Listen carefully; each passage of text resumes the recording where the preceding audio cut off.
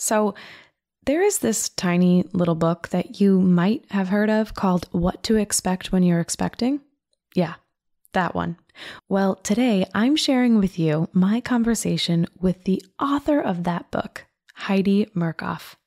By the end of this episode, you'll know the most important conversations you need to have with your provider before even trying to conceive. Hear Heidi's opinion on vaccinations, especially the COVID vaccine, after she's consulted with our country's health leaders. And finally, what habits do you currently have that could be affecting your fertility and pregnancy journey? Not only has Heidi and her company helped millions of women all over the world through all of the different avenues of what to expect, but she is one of the brightest lights I have truly ever met. To read her book is inspiring, but to hear her words is empowering. And I know you'll feel that way too. You are listening to the Mamas in Training podcast, giving expecting and new moms guidance and community from moms who have been there. And I am your host, Jessica Lorian. Because of an autoimmune disease, I'm not yet a mom. So while I work to get off my medications, I'm learning right alongside you. Listen in as I chat with experts about what they wish they had known before they entered motherhood. We're in this together. And now, on to the show. Truly, this is just an absolute dream to sit down and talk with you. I'm still pinching myself over here, and I'm really just honored. Well, first of all, you've developed one of the most influential books and companies at this point, first publishing your book back in 1984, and you've really created a true legacy. I know it was birthed, pun intended, out of happenstance, right? Well, tell us, how did it all begin? Right. All those puns. How did it all begin? How did it all come about? So long story short, I got knocked up. Literally. We were kind of fast track from the start. We met in September, got married in April, and then 3 months later, oops, didn't see that coming. I guess I should have, but I was that young. And so I found out I was pregnant. I went to the bookstore. Remember those places that sold books? Yeah. They're nice and quiet. Yeah. So there were no books. That there were like a handful, but none of them answered my questions. None of them talked me off the ledge. And I desperately needed to be talked off a ledge because I had so many worries. And, I could have spent 24/7 on the phone with the OB, but I didn't think that on the top of your list either. Yeah, no. So we worried a lot, both of us. And true story, 2 hours before I went into labor with Emma, I delivered a proposal for a book that would become What to Expect When You're Expecting. So it was a busy day. Yeah, I would say so. Delivering 2 babies in the same day. And in neither case did I know what to expect. But I was a mom on a mission. I was determined to make sure that no parents ever worried as much as we had, that they could sleep better at night, that they felt like someone was holding their hands through the experience, giving them a big giant hug. So that was the whole premise. That was the, I guess you could say, conception of what to expect or the birth of what to expect. And from there, I had no expectations of writing a best-selling book or a series of books, nothing like that. I figured if a handful of parents were reassured, had their questions answered, then I would have accomplished what I set out to do. So that was the mission. The mission has grown exponentially, but it's the same mission. It hasn't changed from that day where I just felt that moms and dads needed that kind of support, empathy. Funnily enough, the books that I did read when I was pregnant were not written by people who had been pregnant before. And not to say that, it's not like being pregnant makes you an expert in anything except your own body. Right. Exactly. But it does give you perspective. It's like you have to walk a mile in those shoes to know why the shoes don't fit because your feet are swollen. It's that kind of experience that you get in the trenches, to know that you are not alone. You're not the only one experiencing these crazy random pregnancy symptoms, or having a baby who won't stop crying at 3 a.m. Sometimes it helps to know that you're not alone. Doesn't necessarily make all of those questions and concerns go away, but It helps you cope more effectively if you know you're not the only one. Exactly. Well, it's kind of funny because this podcast is right in line with everything that you do and advocate for at What to Expect. The only difference being that I'm not yet a mom and I'm instead a mama in training. I love that you take your research seriously. I really, really do. I kind of wish I had done that ahead of time so that I would have been better prepared. So you're going to be like way ahead of the curve. Right. Well, yeah, exactly. And I kind of thought when we had started in conversation and everything about bringing you on here, you brought up the idea actually of having this conversation about where I'm at and where a lot of my listeners are at as a mama in training. So today I'd like to talk really mostly about preconception, preparing, planning, which of course, you obviously, of course, have a book, What to Expect Before You're Expecting. It's the prequel. Yes, exactly. The prequel. It's perfect. And so, I mean, clearly we could sit and chat here all day, all night about all these elements, but what are a couple things maybe that we wouldn't necessarily think of doing that would be helpful, Okay, so there are many, as you know, enough to write a book. Right. I was going to say, and you probably have done them all, front to back to front. And so the journey is just beginning for you. But listen, my first time, as I said, knocked up, wasn't planning, wasn't preparing, wasn't taking my folic acid, actually, to be honest, we were kind of still on the honeymoon phase. So we were having a few cocktails, maybe more than a few on occasion. So we weren't taking those steps that I would now recommend to someone who has the luxury of planning and prepping. And of course, only half of pregnancies in the US and 40% of pregnancies worldwide are planned pregnancies. Now, of course, happy accidents happen. You're taken by surprise. That's one thing. Right. But actually, that's why I recommend that every woman of childbearing age, and actually any potential father as well, take a vitamin supplement, a prenatal vitamin for women, not necessarily for dads. And most people do, as long as it's got folate, but taking it all the time, because pregnancy does have a way of sneaking up on you. But there are many steps that you can take with the luxury of planning and prepping. For sure, a lot of moms are under the impression that if you start your prenatal, once you start trying, that's good enough, or even once you get the positive pregnancy test. But in fact, you never know when trying is going to become succeeding. Like it could take months, it could take years, or it could happen in one hot night, bingo, baby bingo. There you go. So that's why it's a good idea to start taking it ahead of time, at least 3 months, but there's no harm again in taking it sooner. Also getting preconception consult with your provider and looking at providers if you haven't started looking, or if you don't have a regular provider, or if COVID has totally thrown off that whole strategy. And even if it's a consultation, a virtual consultation, at least, discuss your lifestyle, your weight, things that might have an impact on fertility, but also on your baby's health. So some of the things would be changing up medications that you take, over the counter or prescription, and keeping in mind that if you have conditions, chronic conditions that require medication, that most of them probably are going to be pregnancy and breastfeeding friendly, but not all of them. And maybe you can change dosage, take a lower dose, even things like antidepressants. And if you have a history of depression, this is not the time to throw your antidepressants out.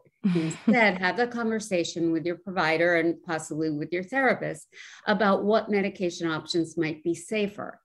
and never wean yourself off. Like, don't just toss them and fingers crossed everything's going to be fine, because that's actually pretty dangerous to do. You need to do it under medical supervision. So medications, also your weight. So if, first of all, fertility can be impacted by being either overweight or underweight. So fat cells are made of estrogen. So whether you're a man or a woman, a lot of fat cells, that can impact your fertility. A lot of estrogen sounds like a good thing, like it's a female hormone. Let's go for the gusto. More estrogen, better. But in fact, it's a very delicate dance that reproductive hormones do, and they all have to work together in the right balance. So, and for guys as well, if they're packing a lot of extra pounds, that can impact their testosterone and it can increase their estrogen. And it doesn't mean you have to be, at your ideal weight, but if you have to lose a significant amount of weight, take your time, do it wisely, and do it healthily too, because that's another thing is, and if you're significantly underweight, because that can also impact your fertility. If you exercise too much or too little, now's the time to find that right balance. How much coffee you drink, like you don't have to surrender your Starbucks card. However, if you got that like 6, shot latte habit, then you might want to start take it back a little. 5 and then 4 and then 3 and then 2. Yeah. Or going half calf or that kind of thing. Because what you don't want to do is get pregnant and then the clock's ticking and then you have to give up everything all of a sudden right away. Same thing with smoking. If you're a smoker, the best time to quit is before you conceive. That said, anytime you quit is a good time to quit. And if you quit in your 3rd trimester, that's better than not quitting at all.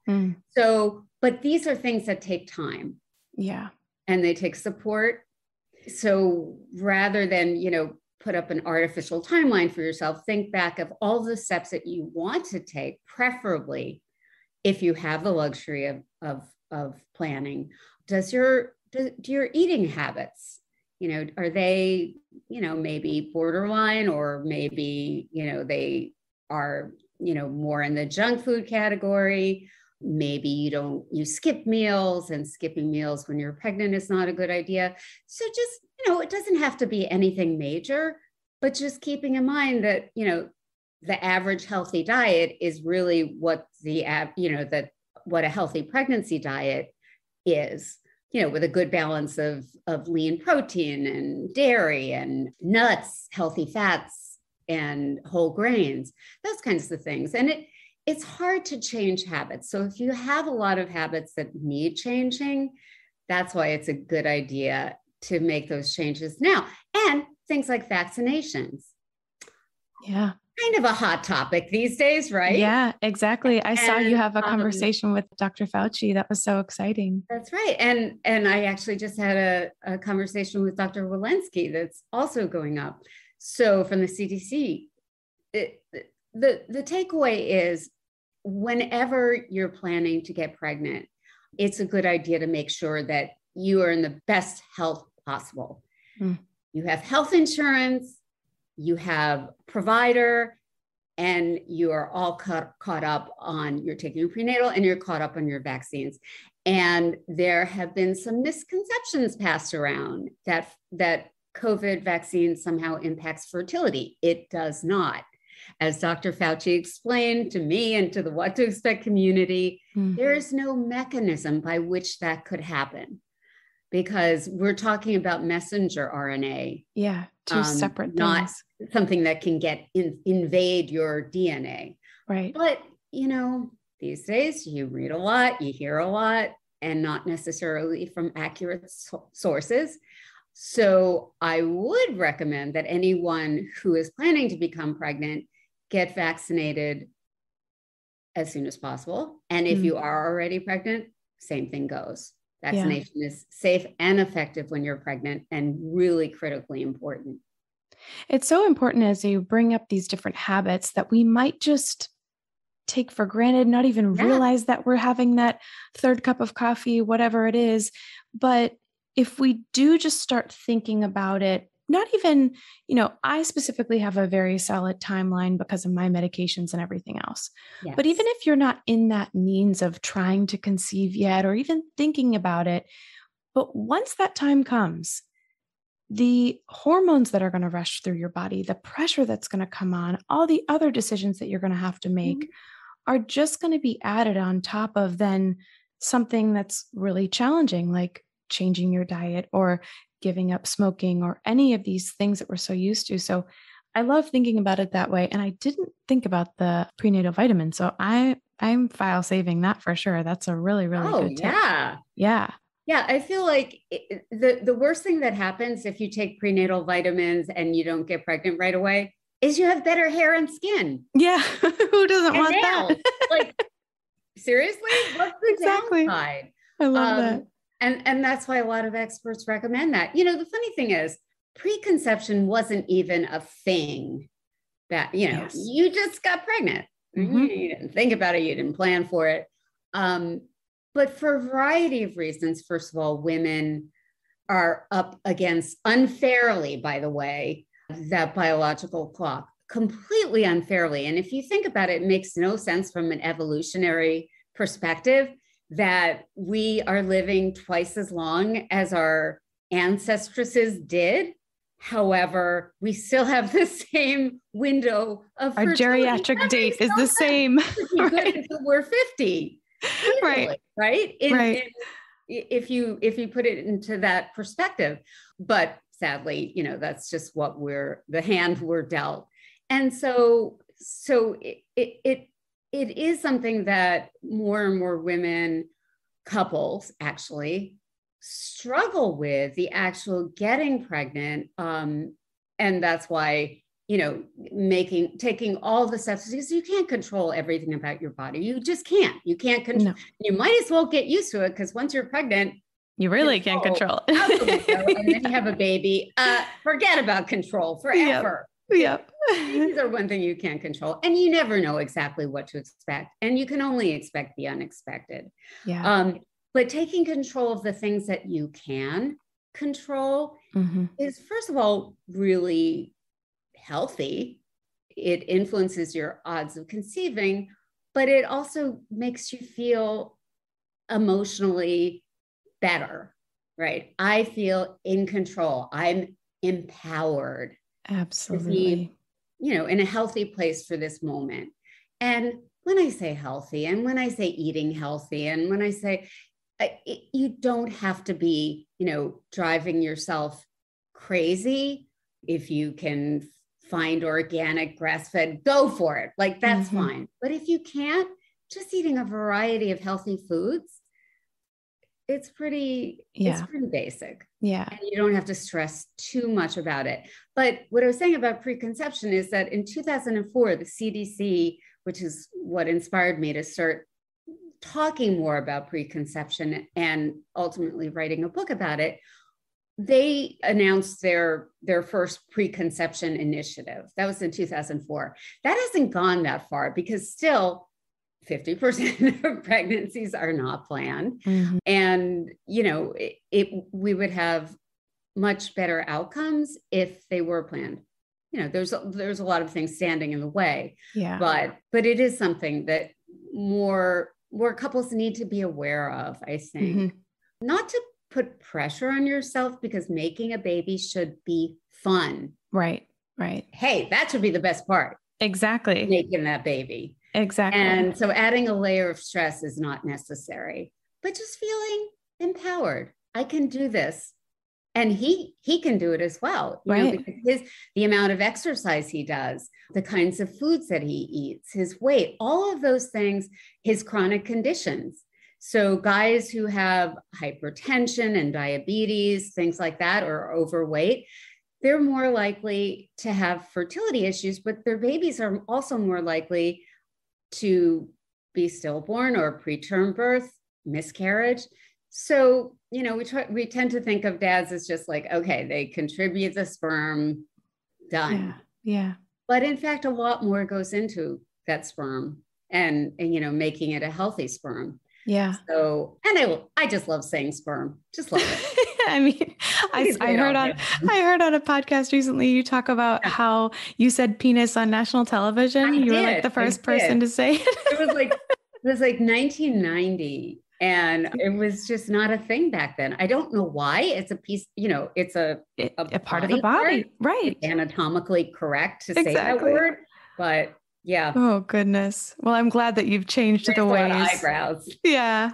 Well, since you just touched on the fatherhood aspect of it, I've heard you talk about how you are a dadvocate, as you called it. Yes. And so how have you seen the male or partner really shift over the past few years in the birth journey and in the preconception journey even? Well, even when back in the olden days, when in 1985, when I had Emma, dads were at the birth, even then. Interestingly enough, though, I travel around the world and I see different cultures and experience different birth experiences. I don't personally experience them, but I observe them. That would be fun, going around the world having babies.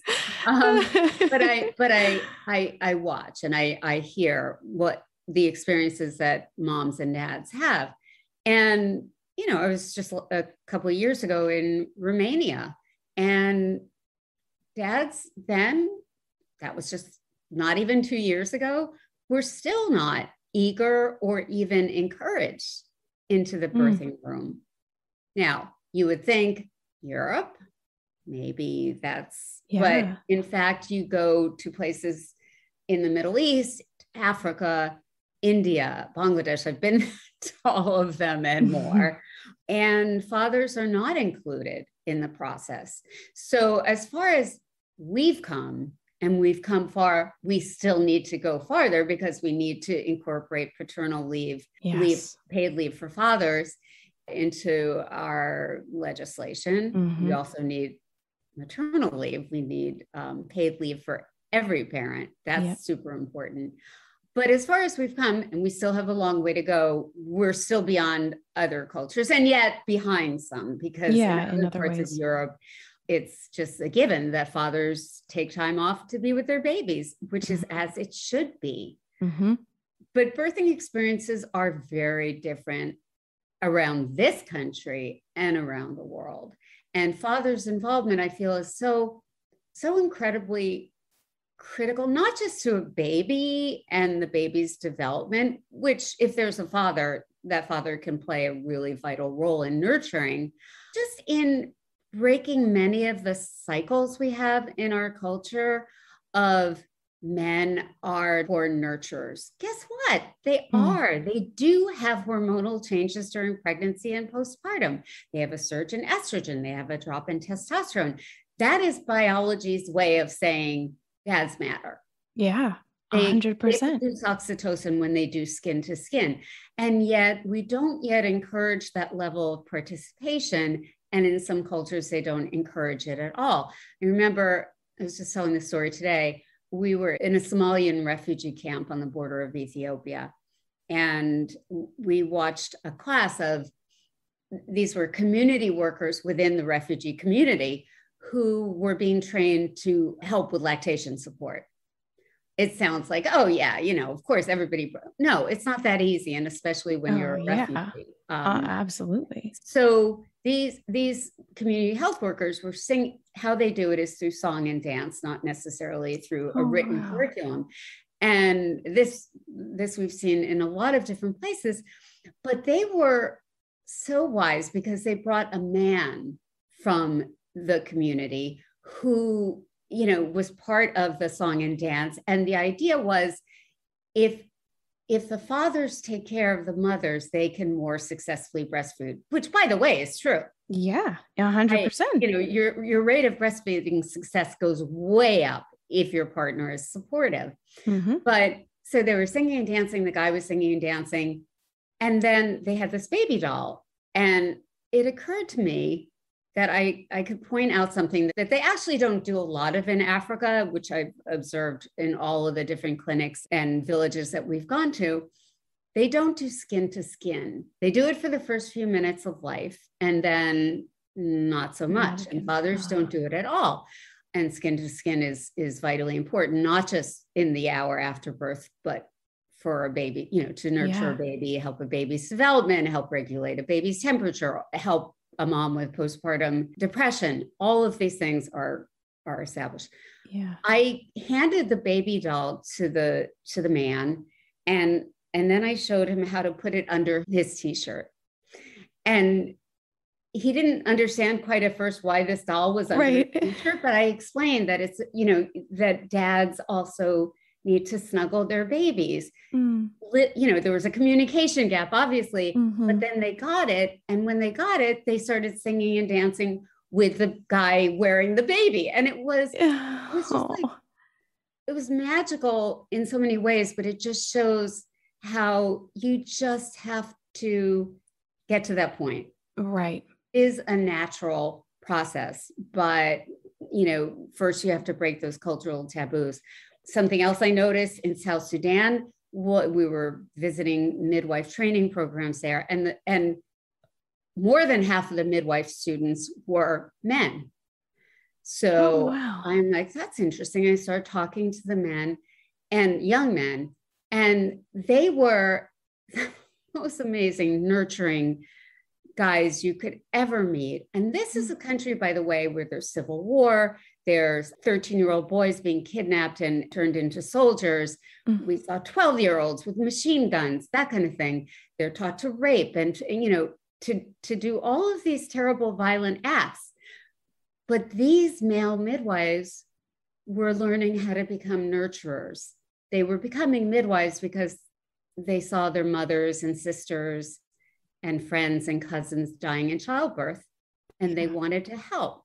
So it's that kind of thing. If you set up a cycle where dads can become nurturers, you break other cycles of abuse and neglect. So I think it's all very, very interconnected. And you can't just wait till the baby's born. Dads should be in preconception, part of the team, part of the pregnancy, invested, involved.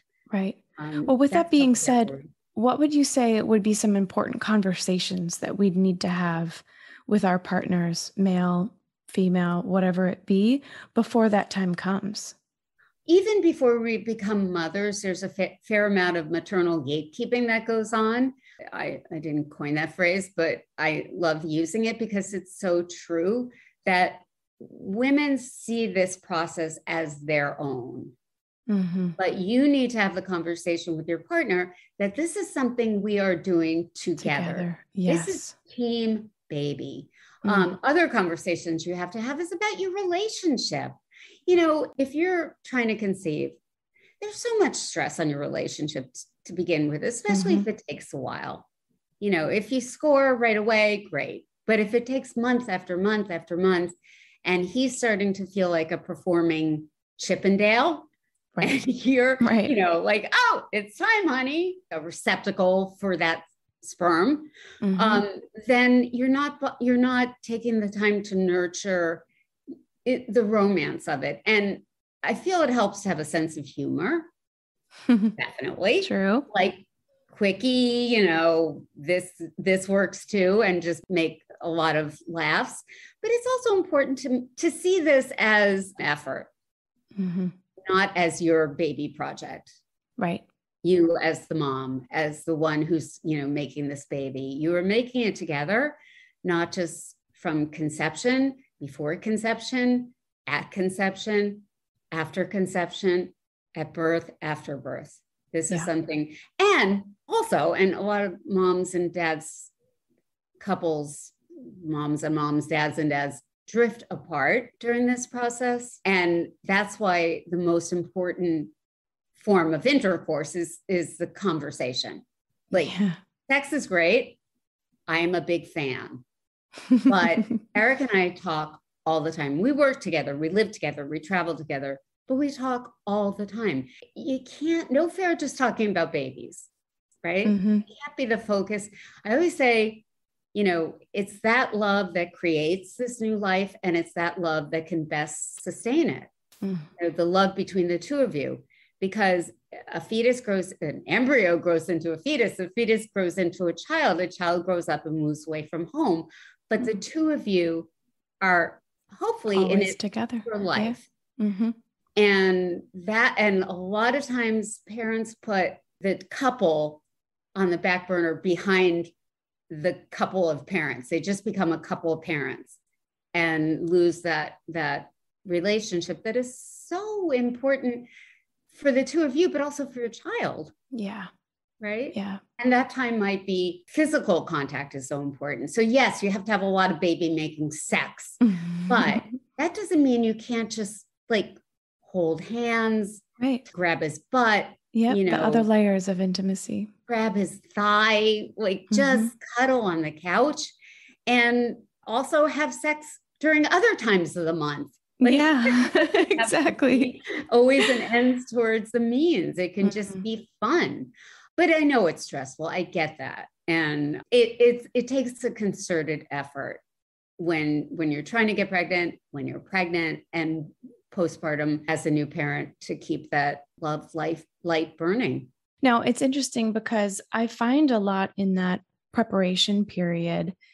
When you're pregnant, it's all about the mom and the belly, and you look amazing, and fitness and health and all of these things.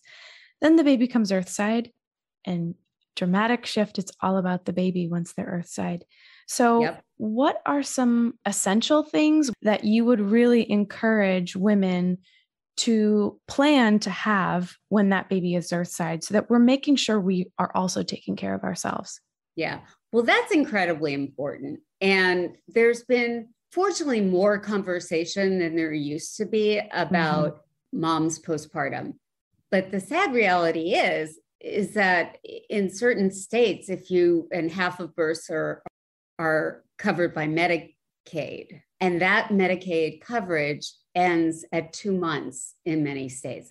So if you're asking moms, take care of yourself postpartum, a lot of the complications, a lot of the mood disorders and things happen after that 2-month time period. And even for women who have private care or health insurance plans other than Medicaid, you still get that one and done appointment at the OB. You're supposed to get more, but that chances are, and during COVID, a lot of moms didn't even get that. So you need that support. You need physical and emotional support, because recovery from childbirth and from pregnancy, no matter how you birth that baby, C-section, vaginal, slow, long, in the car, in the hospital, in your home, it still is a recovery process. It doesn't take 6 weeks.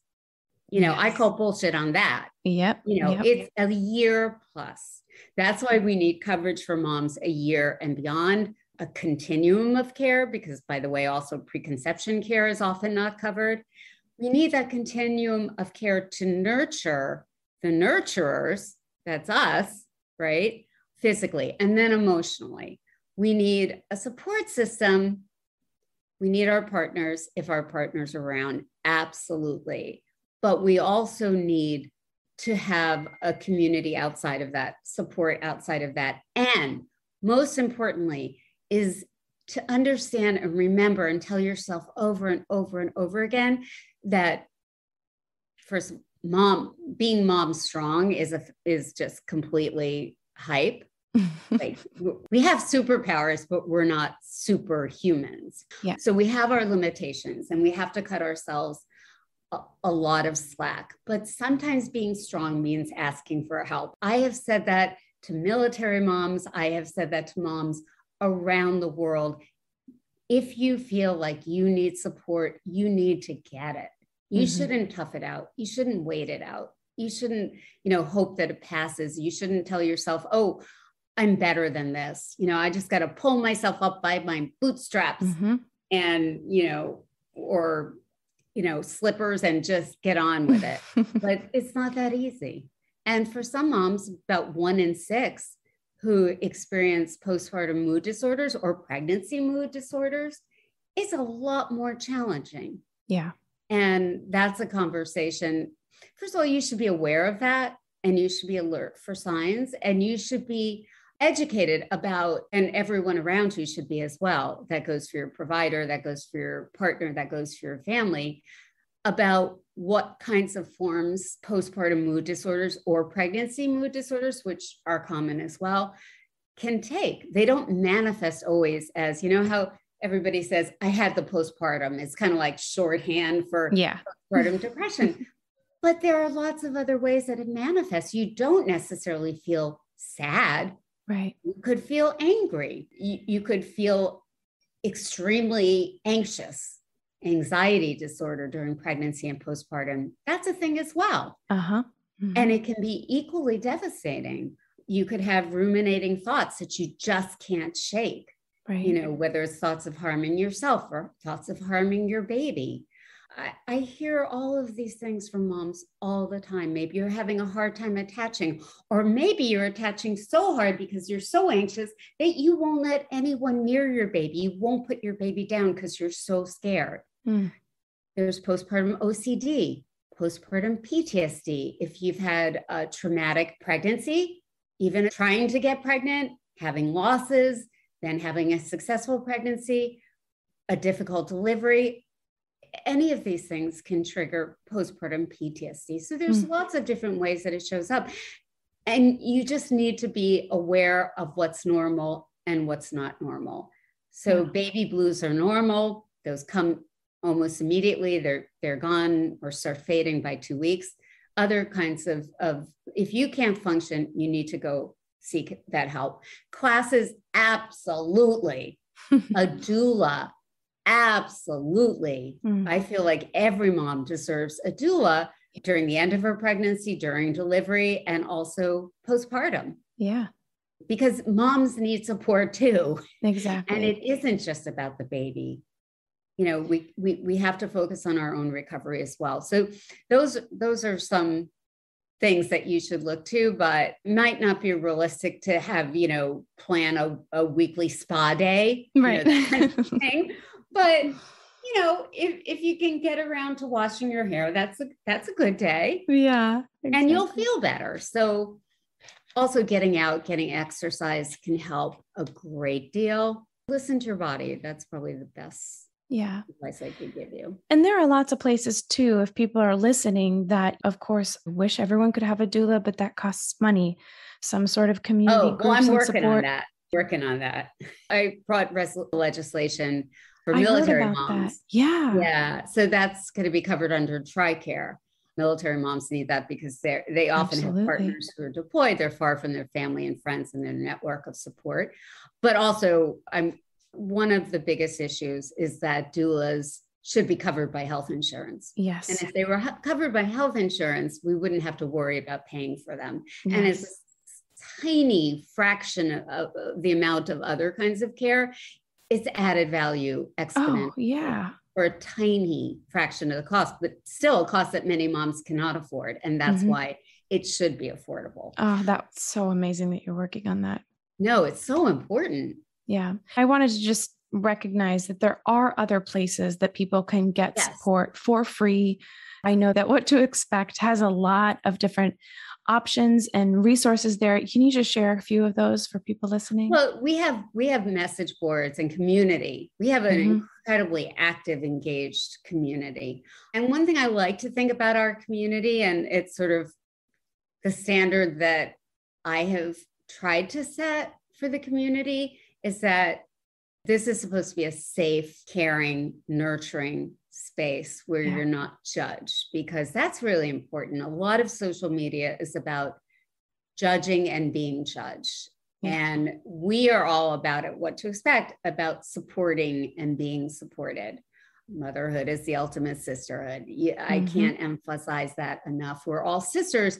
And no matter what our differences politically, religiously, culturally, geographically, we are connected by an emotional bond. And that's sort of the spirit of What to Expect. So we have communities for those who are trying to conceive. We have communities for those who've gone through a loss, which, a lot of moms have gone through and need that support desperately.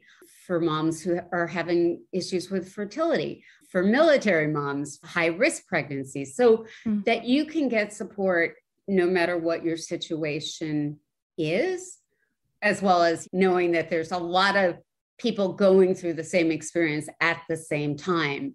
Yes. Who get it. Because nobody gets a mom like another mom. Let's face it. Yep. 100%.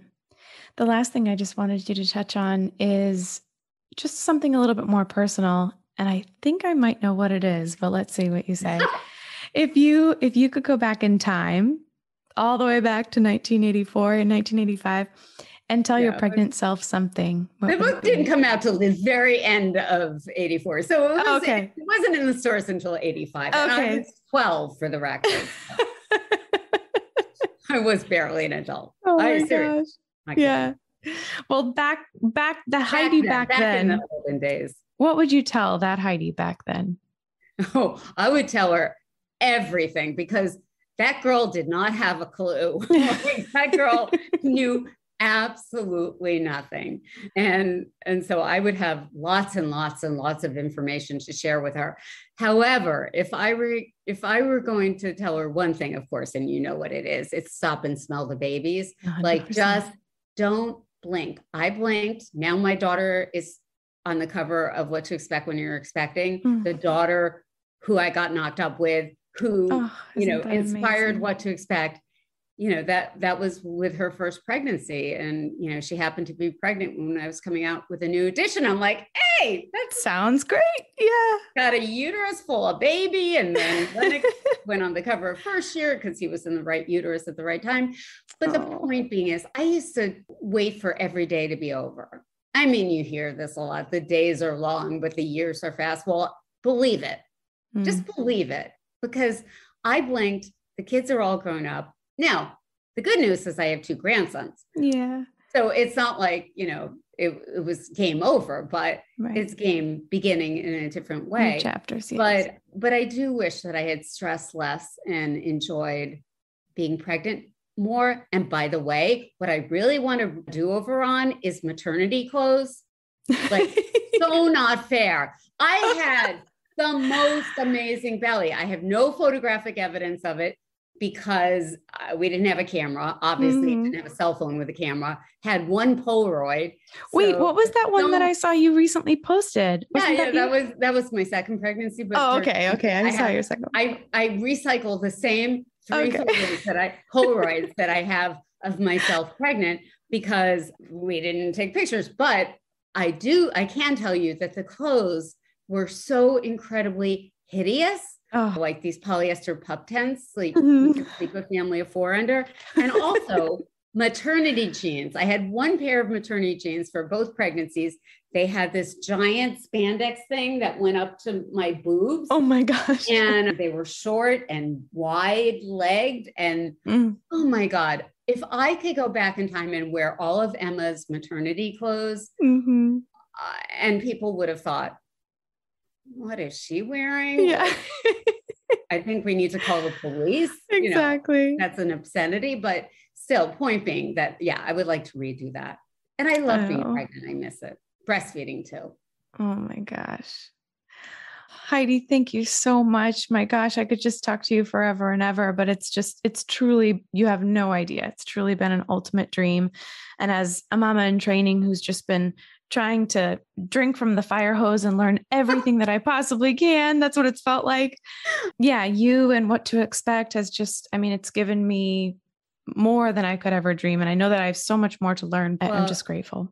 Like I said, you're already, got a head start, which is awesome. But I'm just happy to be on the journey with you. I really am. So, I'm always there for you. Thank you. Thank you so much, Heidi. Well, there it is. You heard it first from the best-selling author. Stop and smell the babies. This chapter that you're in right now, it might seem like it's never going to end. I know, but I promise it will. And remember to take those few moments when you can throughout the day to take those deep breaths.